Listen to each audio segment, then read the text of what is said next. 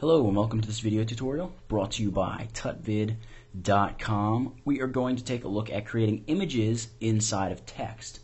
And you'll see exactly what I mean by that in just a minute. We're going to go over several different ways of masking images using text, and that will create this effect that your image is inside of text. It's just going to show in the area that the text is covering. What do I mean exactly? Well, take a look at what we've got here on the stage. I have some text down here. I also have this image, but this image has a mask. Now the mask isn't doing anything right now because I have it disabled, but when I enable it, you're going to see what it's doing. It is masking off that image, so we only see it through those letters right there. So let's take a look at how exactly we can do this. Go File, New. Now in the New Document dialog, set the width and height of your document to 640 by 480 respectively. Resolution, set that to 72, and the canvas color, we can leave that white. Hit OK. First thing I have to do is bring an image in, and I've got this image of the skier here, and you can see it's quite large. If we look down in the Properties panel, it is 1000 pixels by 799 pixels. So I'm going to select it. I'm going to go Modify, Transform, Numeric Transform. You can see the hotkey is Control-Shift-T. If you're using a Mac, that's going to be Command-Shift-T. Select that. And here we're going to apply a scale transformation. Make sure Constrain Proportions is checked on. And we're going to scale this to 50% size. You can see that the new width and the new height are 500 and 399. Hit OK. And here is our resized image. Drag it to approximately the center of the artboard here. Alright, the next thing we need to do is create some text. And I'm just going to type the word tutvid. And I'm using the font Arial Black. And I've just got the size set to 96. It is also bold. The reason I'm using Arial Black as my font is a nice thick font. So it's going to allow quite a bit of the image to show through, but obviously you can still read what the word is. Some thinner fonts, it's going to be really hard to tell that there's actually an image behind that text. So it's usually, generally speaking, a good idea to use thicker, bolder fonts when you're doing this type of effect. Alright, one last thing I want to do before we start masking is I'm going to show you how to mask vector objects to text as well. Now, I'm just going to create a simple rectangle and mask that, but you can really do it with anything. So what I'm going to do is grab the rectangle tool, and I'm just going to draw a rectangle that goes from halfway, it basically splits the T, and then comes over and splits the D. So it goes almost the entire width of the word tutvid. And then I'm going to come here into my Assets panel, and I'm going to select the Styles tab. And I'm just going to use one of these chrome reflective styles. Let's just select this one here in the center. Try to pick, yeah, that's better because we got a lot going on in there, and we'll really be able to tell that there's actually something there behind the text in this piece of vector artwork.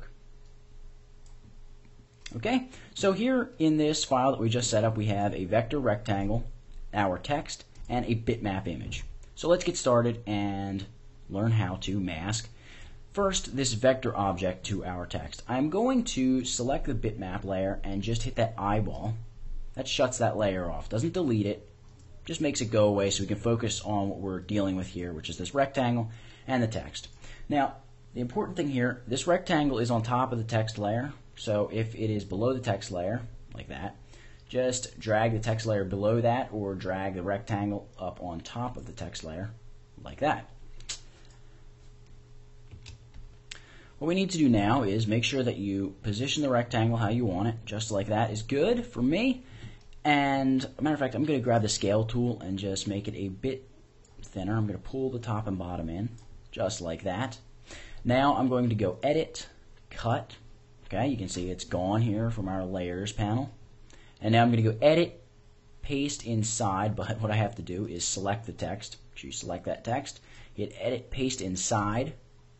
And you can see we have this text here with this sort of metal effect. Now, the problem I'm running into is the edges of my text are black. That's because the actual text is black. So what we can do to get rid of that is we need to make sure that our text is the same color as our background. In this case, our background is white. So I am going to select that mask, and let's click on the fill here and just select white and see what happens. See that? Now it looks like it's just sitting there, blended perfectly with the background. If we switch the canvas color to something like a dark gray, well, then we need to select our mask and select that dark gray. And there we go. Looks wonderful. So that is how we mask vector objects. Now, one thing that I do want to point out is if you grab the text tool, you can still come in here and make edits to this text. We can add a hyphen, we can add an underscore, we can type an entirely new word.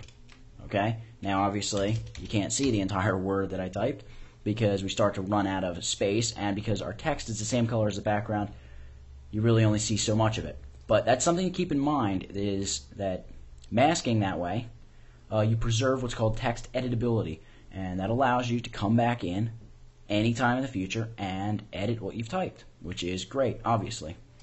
Alright, I'm going to change my canvas color back to white, and I'm just going to grab this entire layer and throw it in the trash can here. And I'm going to select the bitmap layer, which obviously you just saw, turns it back on. Let's grab the text tool again, and I have all of my settings already set. 96 size, Arial black, and I want it to be black, the text itself to be black. I'm just going to type the word tutvid.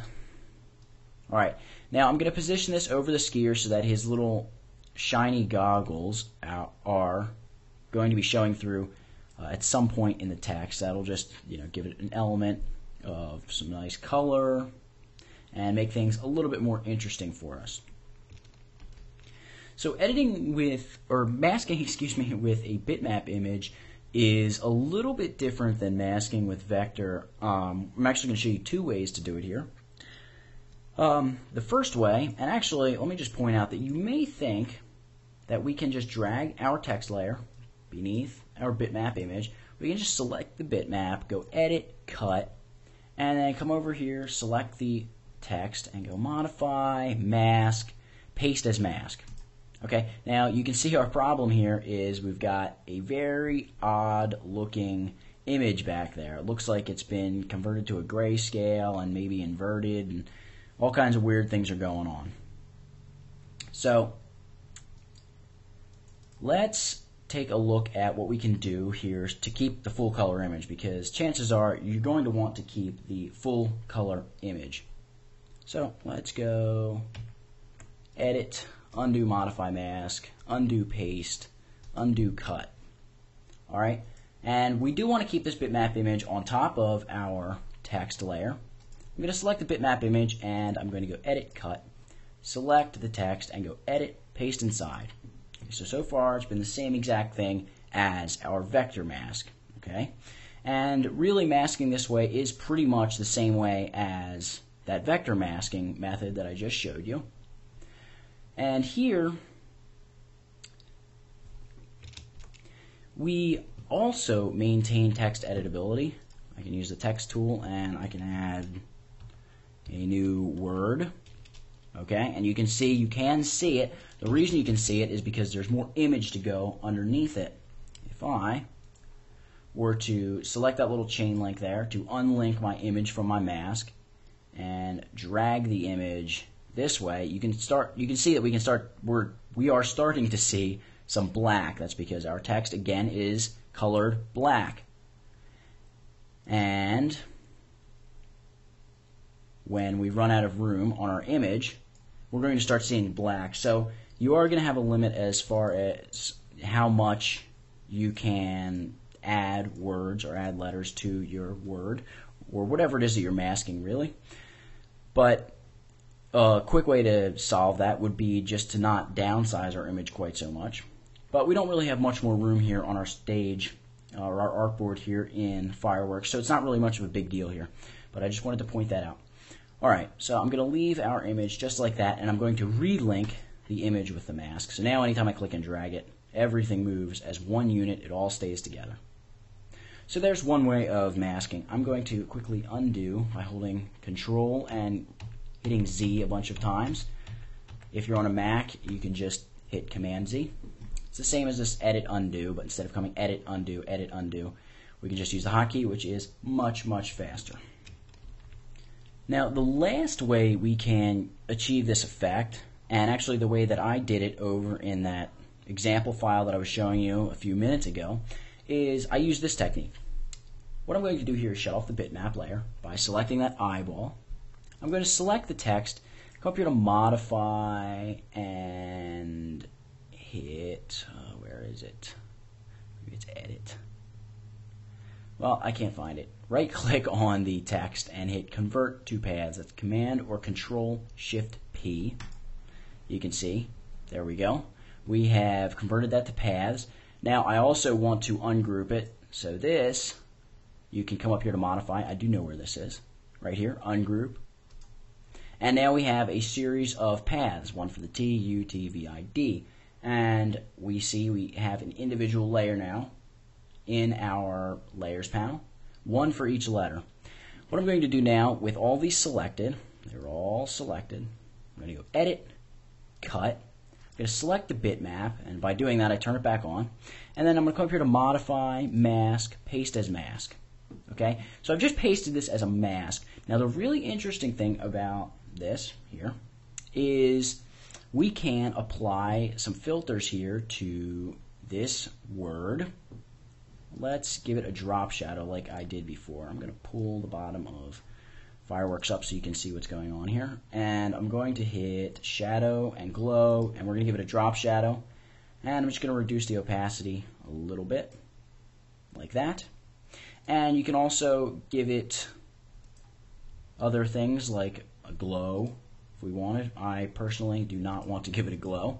But the really neat thing about this mask is it will inherit the filters given to it by, or inherit the filters that you give to the bitmap that is masking. And what I mean by that is, let's blur this. Let's give this a zoom blur.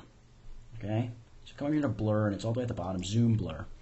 And we can just leave it at amount 30, quality 20, that's fine. Now look at what the mask has done. It's not just showing a zoomed looking image through the mask is actually zooming as well. Alright, I can get rid of the zoom blur, and we could give it a radial blur or a motion blur. Okay, same thing.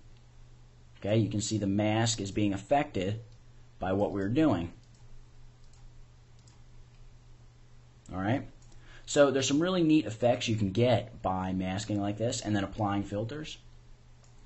So that's it. That is how you create images here inside of text, and doing it all right here within Adobe Fireworks. I hope you've learned something from this video, and I hope you've enjoyed it. Please go check out the site. That's www.tutvid.com. Thank you very much for watching.